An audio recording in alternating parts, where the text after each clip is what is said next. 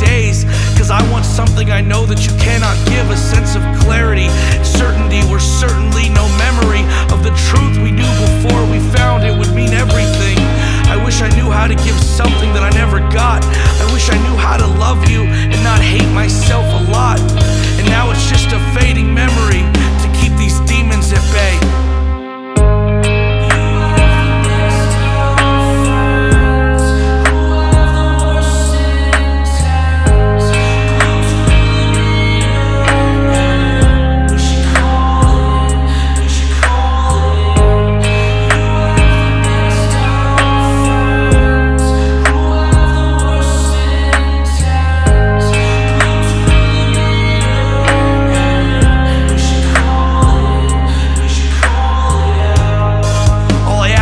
You know yourself and feel hope without chasing after a shadow of a doubt.